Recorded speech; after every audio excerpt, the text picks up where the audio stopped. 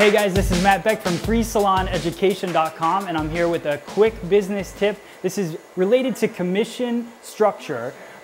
This is a really important subject within salon business because most salons don't have a commission structure. They just pay a commission and that's what it is. Some other salons try to raise prices and base it on that and keep commission the way it is. I personally think you should see growth in all of it. So based on our stylist numbers, we look at their rebooking percentage, their take home per guest, their average ticket, and also their services per guest. We line up all those numbers, we look at them quarterly, and we base raises on that. So if you hit certain numbers, you might go from having 40% commission to 42% commission, and you'll get a pay increase and we'll raise your prices about $10 each time.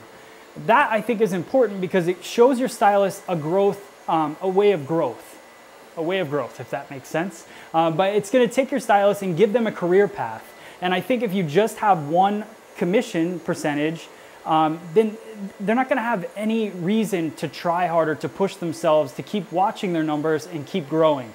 So definitely make sure that you do that. If you have a computer software, I use Millennium, and the way that they can set it up, I have it, all the commission structures in there built in, and then if I give my employee a raise, I just click that, click them to the next level, and it adjusts everything for me. So it works really well. If you have any other software, I'm sure you can find something like that in there. If you can't, go to Millennium and get theirs, but just make sure that you have some kind of structure put together for your employees so they understand how to grow and they pay attention to their numbers. Hope this tip helped you guys. My name is Matt Beck from FreeSalonEducation.com, and I'll see you guys on the next video. Thanks.